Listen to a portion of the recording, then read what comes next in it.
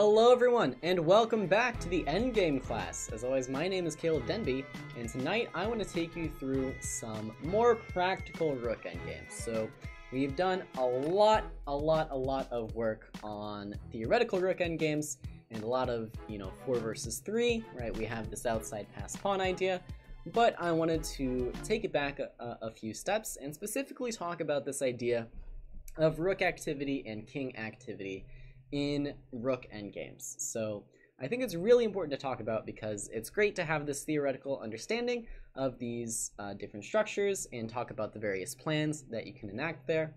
But there are going to be a lot of endgames that have many pawns on the board, and it's going to be a little bit more about what you can do with the pieces rather than what plans you can construct.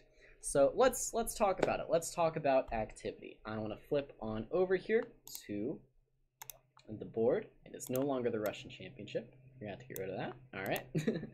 And to start with here, we're not going to look at this. That's for later. We're going to look at a game between Salo Flohr and Milan Vidmar. So of course, Flohr, of course, is a very famous player from back in the day. I myself have done a game review on it where I sat on the floor the entire time. But let's talk about this game. I don't care about any of this because this is not the end game. It's not what I'm here to discuss. And wait, hold on. All right, we have knight c6, knight take on c6, rook c8, rook c5. Okay, b takes c6. We have arrived. We've arrived at the end game. Here we are. So what's going on? What's going on in this position? Well, we have 1, 2, 3, 4, 5, 6 pawns for black, 1, 2, 3, 4, 5, 6 pawns for white. So it's clear that the material is even. Now, of course, though, the position is not even. It's far from equal here. Of course, white is going to be the player with the advantage. Why is that? Well, we have a difference. This rook is passive, and this rook is active. And just for those of you who don't know what this means, the white rook is spending its time making threats, attacking the pawn on c6, and the black rook is doomed to be defensive or passive. It's working behind its own pawns, trying to keep white from invading. So how can we turn this slight advantage, both in sort of structure and activity, into sort of a winning advantage? Well, the first step is probably apparent to most of you. We're not really at the point where we can try and turn this activity into any kind of advantage. We, of course, first need to include the kings. Kings are going to be very valuable in any sort of simplistic endgame where there's only 1 or 2 pieces left on the board. They don't have to worry about getting checkmated as much, so they can participate in the battle. So we start with the move king e2. Black, of course, is going to follow suit with king e7. We have king d3 now, king d6, and the move king d4 here would be absolutely fine, but we actually see white first include rook a5, rook a8, and then king to d4. Okay, so what is going on here, right? We have the kings in the position, and let's put one more move on the board for black, and that move is f5. Okay, so first things first, there is one more structural move that I sort of want to include before we take a step back and talk about how to approach this position. So priority number 1 is always making sure we have a good grip on things, and white does this with b4, just making sure that these 2 weaknesses are not going to be able to advance forward any further. And now we see black insert rook b8, just a tempo move on the b pawn, a3, rook back to a8. Okay, so now we have this position. So obviously, white is going to be better here. We have the active rook, we have 2 targets to attack, and we have our opponent sort of in a more passive looking position. But how do we continue here? How do we turn this into a position that we can start to try to win? So I want to open this one up to the chat room. I'm curious what your guys' ideas are here, and maybe we can talk about some of those ideas, why some are correct and why maybe some are not correct.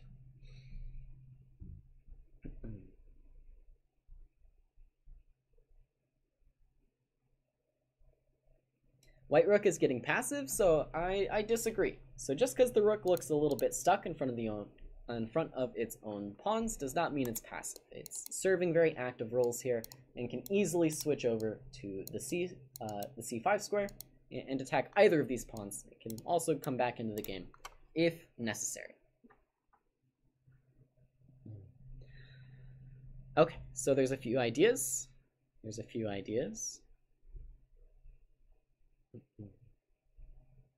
So idea number one is to push through with a4 and b5, just keeping the fight on the queen's side and coming for black over here. Okay, idea number two seems to be to try and gain space on the king's side. Moves like h4, moves like f4 are being suggested.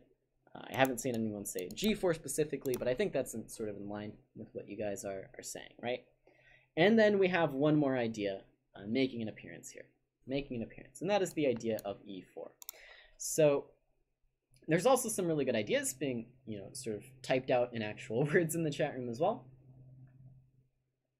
So one thing most people seem to agree on is that we need to do something on the king's side.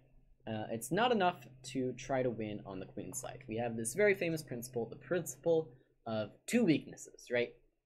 It's not enough to win on one side of the board. We have to sort of stretch our opponent a little bit more thin by creating threats on both sides of the board. That way, they won't be able to handle all of our threats, and we will win the game. Where we are having some differences is how to go about doing that. Before I get to that, I want to talk about a4, b5. So it is important to take a look at these kinds of ideas and see why they don't work. So a4 in this case is just tactically wrong due to the move rook b8. You have to go king c3. Now after rook b6, this rook is both passive, both defensive, but no longer passive because it is actively attacking this pawn on b4. And white's advantage is sort of completely nullified here. a4 just gives up the grip on the dark squares and allows black to get active. So a4 doesn't work, but a4 is a pretty good idea. It's worth thinking about, at least, because if black didn't have this idea of rook b8, like let's say nothing happens, then b5 I think is going to be a pretty good advantage for white. You do have to worry about c5 check, but at the end of the day, is this winning? I think so. I don't know. Maybe, probably. It's okay. But a4, it's sort of a moot point because rook b8 is here for black. So good idea to think about. But with that out of the way, what does that mean? Well, that means we have no way through on the queen's side, which means we do have to turn our attention to the king's side of the board. And as I was saying, we do have some differences here in how to actually go about doing that. So a lot of people were saying sort of this vague idea, we want to gain space on the king's side. And that's a perfectly fine thing to say. Wanting to gain space is perfectly reasonable. But the problem is, there's no real comfortable way to do that, right? Like you can play h4, and maybe you can argue this has improved your position, but you're not really going to play h5. You can play f4, but then this is perhaps giving yourself your own weakness, your own backward pawn to worry about. And lastly, I just don't really think g4 is the way to go. Again, for the reason being that you're giving yourself sort of a weakness that you have to keep track of here. And in the meantime, what are you going to do with this extra space? Are you actually creating threats by having this extra space? I'm not so sure. Are you creating targets, things, inroads for your king? I'm not so sure. So the correct idea, as mentioned by some in the chat, is to actually play e4. So why is this correct? Why is this the path forward for Flohr here? Well, the idea is we have this active rook here on a5, attacking this pawn on a6, easily able to attack the pawn on c6 as well. But our king, for the moment, has been blocked. So with e4, we are granting our king more access to the king's side of the board, where it can poke around, make some more threats. We're also aiming to open up this 5th rank for the rook, just sort of increasing the activity and allowing it to access the king's side. But the most important idea here for white is this idea of finding a way for the king to contribute, right? It's not enough for this rook alone to be very active. We need the king in the game as well if we are to win. So e4, great move by Flohr. We have f takes c4 in the game. Black is trying to trade off as many pawns as possible, try and simplify things a little bit. There's really not much other choice here. Otherwise, white is going to take on d5, and then win the game. So f takes c4, f takes c4, d takes c4, and king takes c4. And now black passes with rook to a7. So how do we continue now? How do we continue now? We gave ourselves great mobility with our king, right? Great mobility. What are we going to do with said mobility? What are we going to do?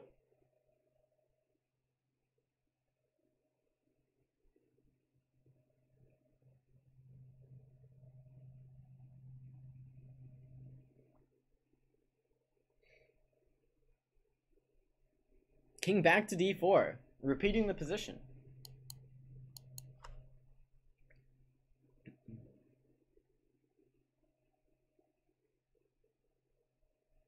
So yeah, now that we have this mobility, the chat room is along the right thinking. We want to induce a weakness on the king side or start making threats on this side of the board. So king f4 is absolutely the way to start doing that. And with king f4, white is making a very, very, very distinct threat here. And that is to go king g5 and king h6.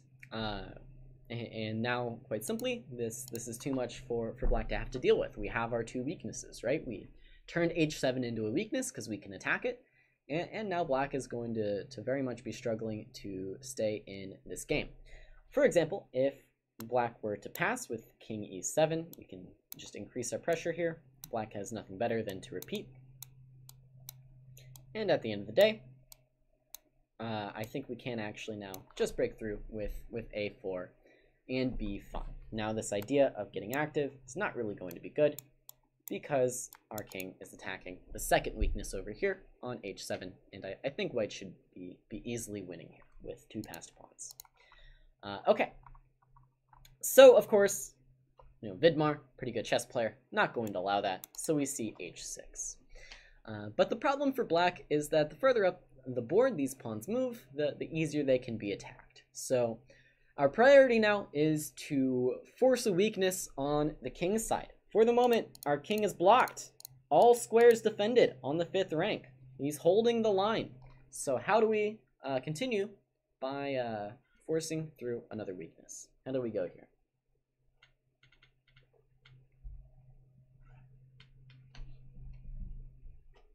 What if black tried rook f8 check? I assume you mean rook f7. So yeah, this is playable, but yeah, I think maybe white would just retreat, and you have to come back to defend your pawn, and I'll just come up the board, and you have the same problems. If you go here now, then I'll take your pawn. Yeah, rook f7 is a good idea. And yeah, the chat is right on the money here as well. You want to force a weakness with these pawns, and the way to do that is to use your own pawn sort of as a lever here. I'm going h4, h5, forcing these pawns forward and forcing one of them to be left behind. King e6 was black's choice in the game.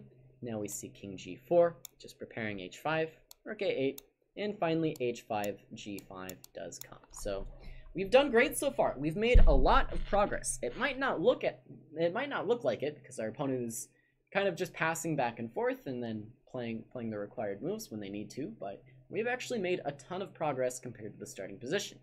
What we've done is given our king multiple inroads into the position. We can threaten to come this way with f5, g6, and we can threaten to come this way with c5, b6, and it's going to be difficult for black to keep both of those under control. Additionally, we've opened up our rook's access along the 5th rank so it can swing into the game whenever possible. And lastly, we've given ourselves a strong h5 pawn and an h6 pawn that is quite weak. And notably, if this h6 pawn falls, it's a very short road to victory with h6, h7, h8. So a lot of progress has been made in the past 5 moves. So I'm going to go back and go through those again because it's really important to understand how we got here.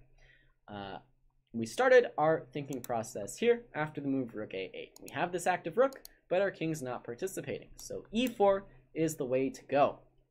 Why is e4 the way to go? Well, with this pawn back on e3, it's simply too difficult to get this king anywhere. Like, you're not going on some marathon journey. These things are kind of just too slow. You don't really achieve anything by taking this long journey over to h4. So we go e4 in order to give our king a path to the king side and sort of widen the beachhead. Is Dvoretsky, if you read Dvoretsky's Endgame manual, he says this so many times. So what does he mean by that? I honestly don't understand the metaphor, but the point now is that we have widened the front that black needs to defend. Black still needs to keep control over c5 and c6. Now he also has to worry about this side of the board as well, and that is the mechanism that stretches black's forces too thin and allows white to win the game. So then we come over to the king side and use this path in to create a weakness over here on h6. Okay, so what to do now? Well, now we should bring our king back to the center, of course, where it's the most active. Flohr actually starts with the move g3, which is just a nice little subtlety here, guarding the f4 square as well, keeping control of some dark squares, and getting off the second rank. Namely, though, the main point is just to control the f4 square. It could be relevant in some lines, but not the most important move of all time. So rook a7, king f3, rook a8. Black is sort of doomed to this passivity for now. We get king e4, rook back to a7, and our king is now centralized. So first they repeat the position, and then Flohr finds the path forward. So we have improved our position pretty much to the maximum here, right? We drew black's pawns forward into a more vulnerable position. We gave our king two paths that our opponent has to look out for, has to keep track of. They have three weaknesses now to look for: a weakness on the queen side and a weakness on the king side. So how do we actually break through? How do we pull forward here?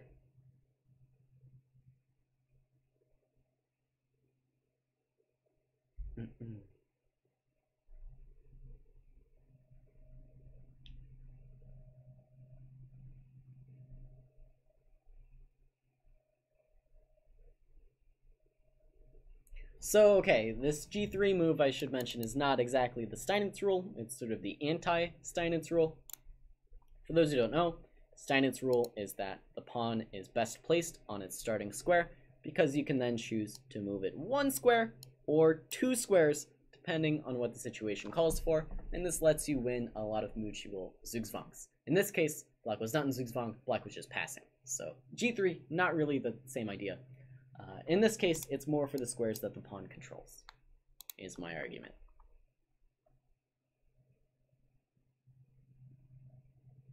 But yeah, easily confused ideas. Sorry to go on that tangent there. But anyways, the chat has the right idea here. The idea is simply rook e5 check. And the point now is that, again, we have two different paths in. And after rook e5, the black king can really only stop us from doing one of those paths. So rook e5 check is correct. And in the game, Vidmar chose king to d6. Let's talk a little bit, though, about king to f6 and what would happen here. So really importantly here, I think white actually does have a few paths forward, but yeah, I think g4 is going to be the idea. Sorry, I had to remember what was going on after king f6. But yeah, g4 is going to be really nice. Black has nothing better than to pass. And then after this, we can play rook c5, rook a5, and invade with the king. This is the point. We do this little funny maneuver to gain a tempo, get our rook out of the way, and then we'll invade on the queen side here. So king f6 does in fact allow the king into the queen side and allows white to win to win the game. So I just had to remember how the details worked out there. So once again, maybe g4 isn't even required. You can probably just do this. And king d4. This is the winning idea here for white. I think it's good to include g4 to stop king f5, but not entirely necessary. So king f6 allows the king in on the queen side. Now king d6, as played in the game, is perhaps a pretty good attempt as well. It turns out that white could have just simply won with king f7, I believe. After rook f7 check, we do have king g6, and this king and pawn endgame is hopelessly lost, so white could have invaded. But Flohr found a different path forward now with rook to e8, keeping the king cut along this file. And the one idea for black to try to break free, unfortunately for Vidmar, is just not working. c5 seems to be breaking loose from white's grip on the position, and perhaps would be, but white again has multiple paths forward, not rook c8. The arrow that you just saw was incorrect, by the way. But b takes c5 and rook e6 is one path forward. That would be quite good, but Flohr accurately calculated that rook to d8 check is quite simply winning a pawn. The natural king to c7 loses to rook h8, when after really any move, let's say c takes b4, we have check, take, and then everybody calculated. I know you guys, you would never skimp out on calculating this. Everybody calculated all the way.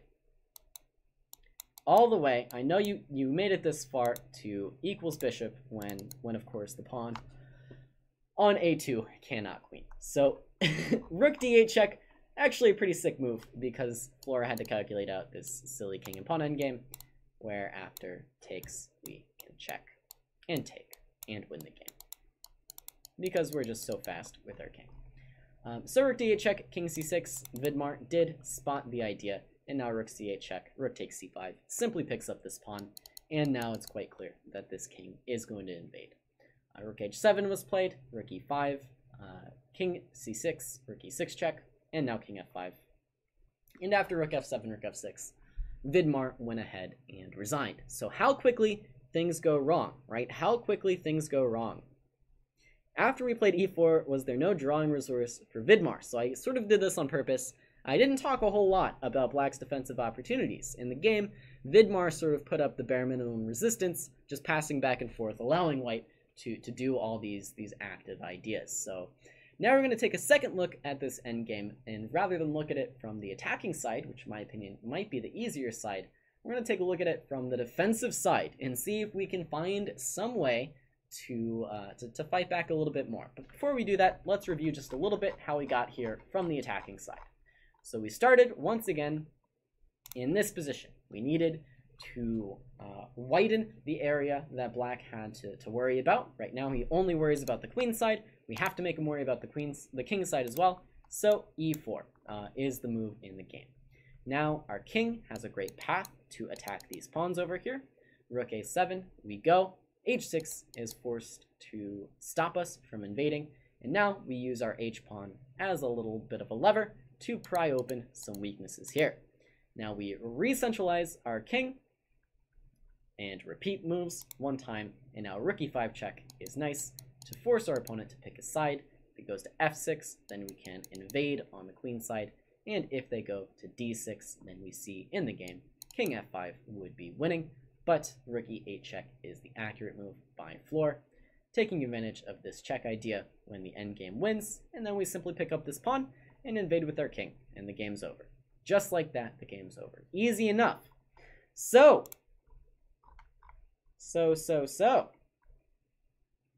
Chat room. Let's do it. Let's do it with the other side now. Let's do it with the other side.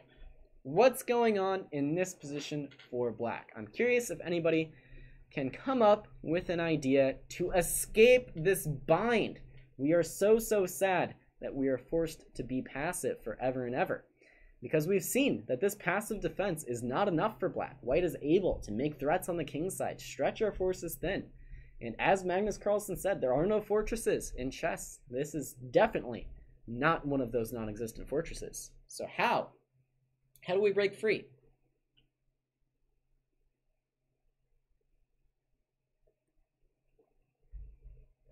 H4, H5 was the most counterintuitive. Okay, let me talk about that one more time while you guys are thinking here. So Manny is talking about when the pawns were on h6 and g6, and white played h4, h5. The key point there is that g6 is blocking the white king's inroad to the position on f5. So we go h4, h5 to draw this pawn forward, and now our king has access to another path inward through the f5 square. Also, very importantly, h5 is going to be a strong pawn, quite close to queening if the h6 pawn ever falls. So that's the nuance with that maneuver there. Okay, everybody's saying rook b8. I don't know if you guys paid attention, but that's what happened in the game. And then white defended the pawn, and then black had to come back because this pawn was hanging. Okay? Everybody catch that? So, not rook b8. That ain't it, boss. That ain't it. After rook b8, rook b6. So this is actually a worse setup for black. I mentioned this idea. If a4 here, then black goes rook b8, rook b6. And the point now is that the black rook defends the pawns and actively attacks the pawn on b4. However, in this position, if we go rook b6, then our rook does not actively attack a weakness because this pawn is quite simply defended. And now it's a worse version of this passive defense because after I play the move h4, for example, let's not even play h4. Let's play rook a4, rook a5, and then play a move, right? You just get zugged, right? This rook cannot pass anymore, and then you get busted. So that's not active. That's not active. So we need to do better.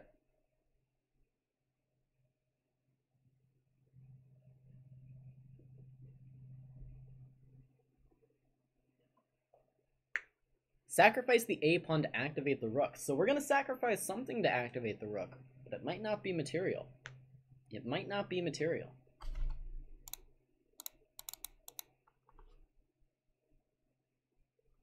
So Harry Bowman seems to be on top of things tonight. Seems to be on top of things. So yeah, we'd love to activate this rook somehow. We want to get this rook in the game on some sort of opening file. But we can't for the moment because our a-pawn dies. And that's super sad. I like my a-pawn. I don't want him to die. So the thing that we're sacrificing is going to be our king activity. So the very, very counterintuitive move, king c7, is actually going to be correct here. And the point is, in king, rook, and pawn endgames, oftentimes the rook activity is a lot more important than king activity. I'm going to say that again. A lot of the time, rook activity is more important than king activity, and that's the case here. So rather than have the king sort of battling the king, and the rook battling the rook, in a sense the king passively stopping white from invading, and the rook passively stopping white's rook from invading, we sort of do two jobs at once with the king on c7.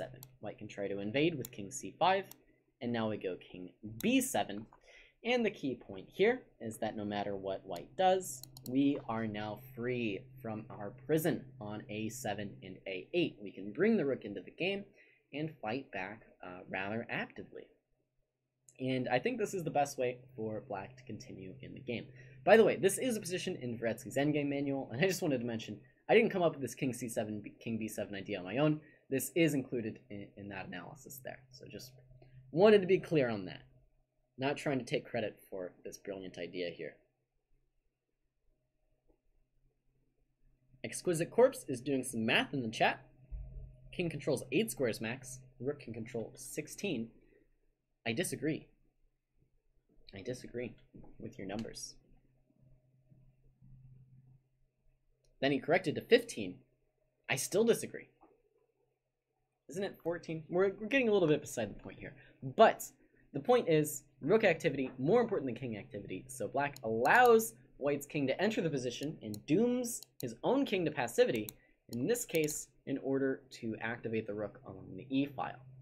So white can and probably should continue to invade with something like king to d6, and now there are actually a variety of ways for black to come back into the game. So I mentioned rook e8, so let's start with this one. Rook e8 is perhaps the simplest idea. Now rook a3 is going to be the point for white. And I want to sort of start my disclaimers now. So here are my disclaimers, right? In general, rook activity is more important than king activity. But that being said, whenever you do something like this and allow the white king to invade, there are going to be a lot of specifics that you have to worry about. So in this instance, the specifics do actually work out for black. This is going to be a good drawing attempt for black, but it's not to say that this is like the blanket rule that you should always follow. Who cares if the king invades? Just activate your rook, you'll be fine. because there are some very tangible threats that black has to deal with here, and you do have to walk a rather thin line in order to avoid falling into some of these ideas. So black to move here. What do you guys want to do in the chat room here? What do you guys want to do?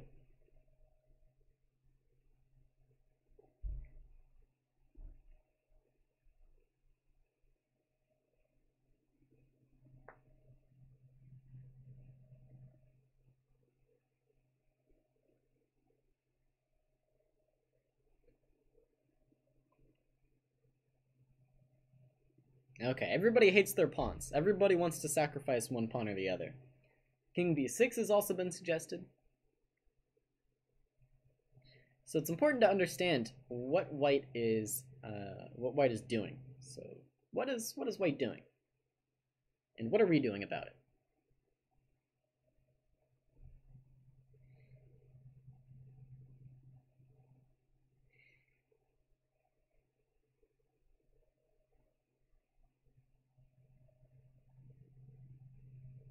Sit on this position, king b6, king b7. So this is the thing to look out for here. White is not passing the time here. White, with this active king, is now able to just make threats on the queen side that you have to look out for. So something like king b6 maybe is playable, but you do have to be very cautious about moves like rook c3. When all of a sudden, this guy is attacked 2 times and defended once. And don't even think about playing rook c8. Get out of my chat room if you want to play rook c8 here. We're not playing passively anymore. We're getting active. So you do have to be just a little bit careful. Just a little bit cautious of these kinds of things. And by the way, if you're saying f4, I just want to mention, if you wanted to play f4, you should do it here. So this is the slightly more complex way that black could play for some active play. And I was going to go over this secondly, but playing f4 sort of a move later is just a worse version. The idea of f4 isn't really to invade with the rook, it's to push this pawn up the board and sort of threaten to make a queen and find active play this way. So f4 is not the worst idea ever, but in this case it doesn't make as much sense. Okay, so what else? I'll talk about f4 here as well, though, with the idea of invading with the rook, but what other ideas?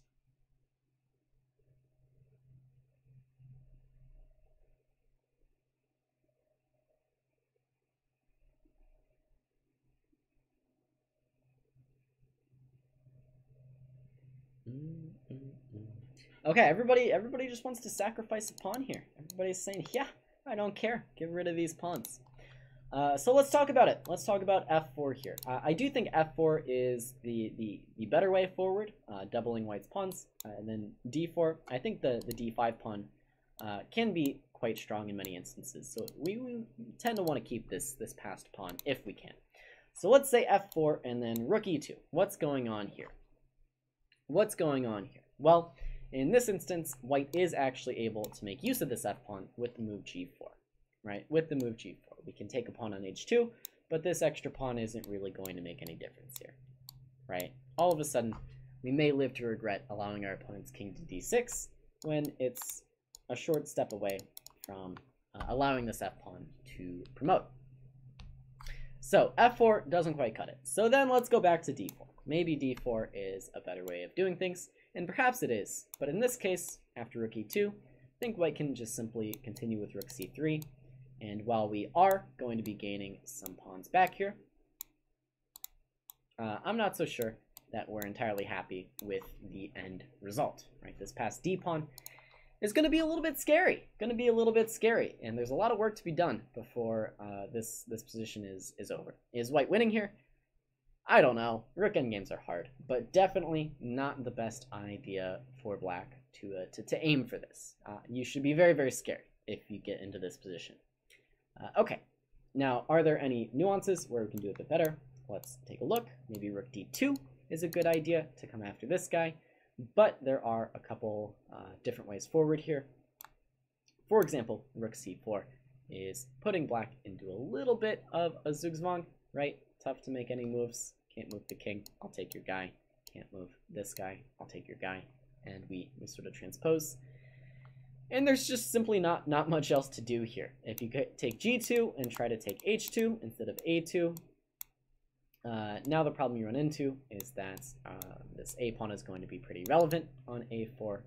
We can make another pass pawn on the king side, and again, or sorry, the queen side, and again, white is going to be better. So f4 and d4, good ideas, but they should have been played here.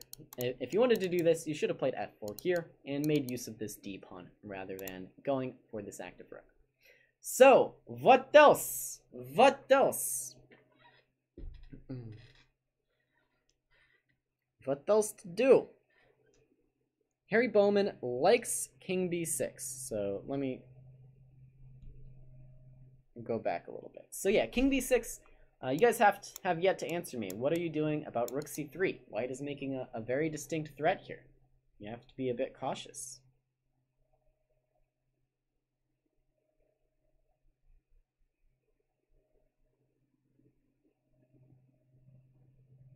So the problem with those types of pawn moves is they aren't really passes, right? They aren't really passes. Like, you know, you move a pawn, then white passes with king d7, then you move another pawn, then white passes with king d6, and eventually you run out of pawn moves.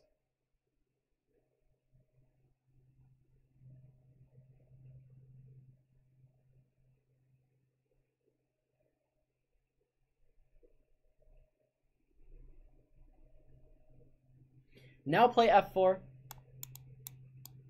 Okay, I'll take. What's different here? What's so different? I'm not sure.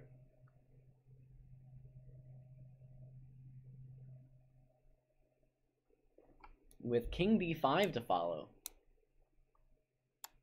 I don't understand the point. Don't understand the point.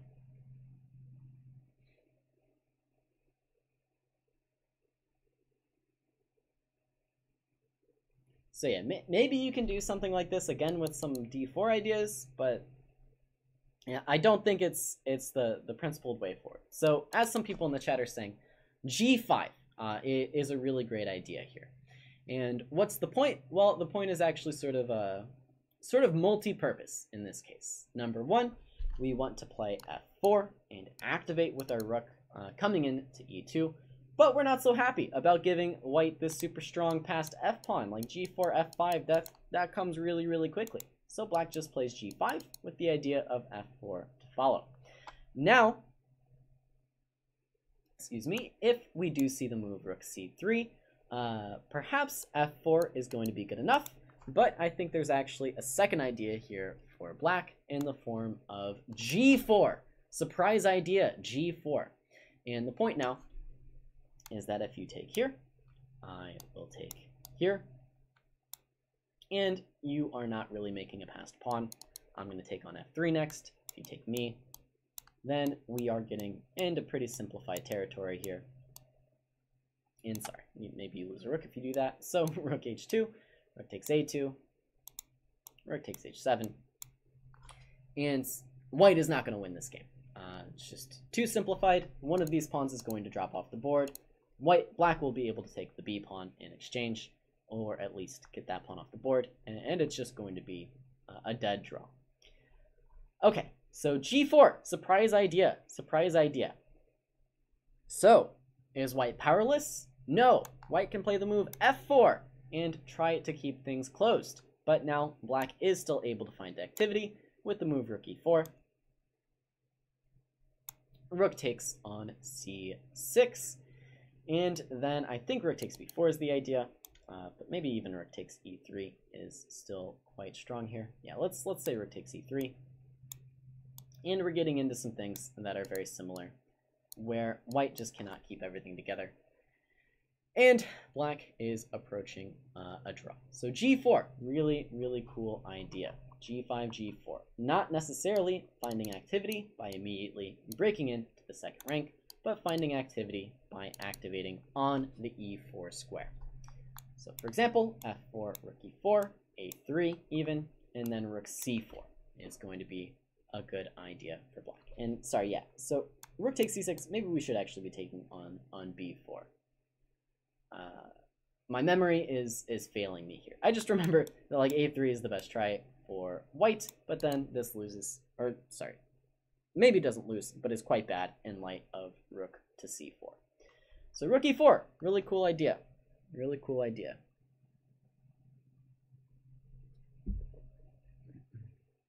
What if not f4? Well, then what? Then what? I was looking at rook c6, but rook takes c3 is good enough for white. And if we just pass here, then perhaps any number of things, but maybe simplest is to take here, or even just push with h5. Just push with h5 as well.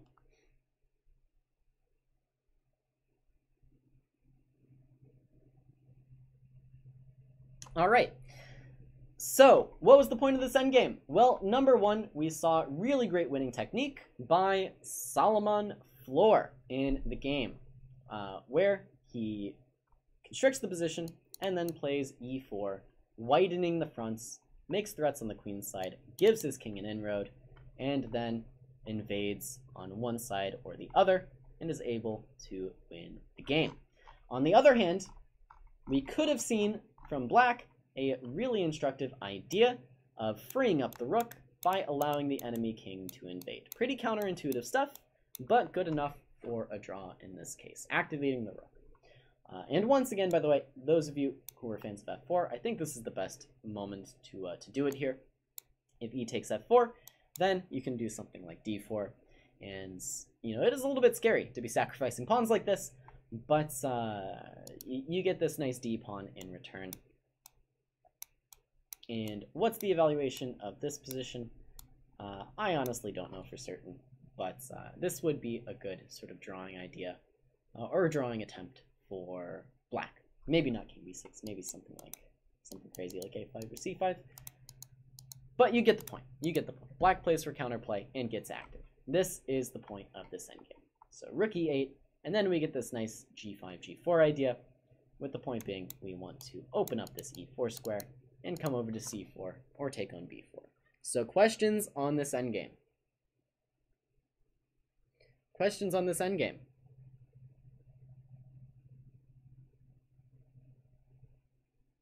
King takes white pawn. I do not accept your question. This is not Jeopardy. Questions come in the form of questions, not in the form of answers.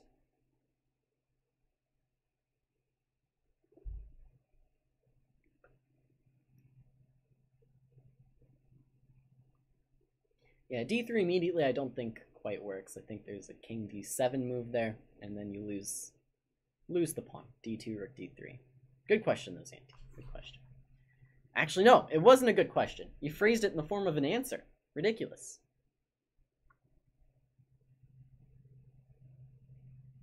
How would I do it if I played this? Well, I'd like to think I would play like king c7, king b7, but I don't know.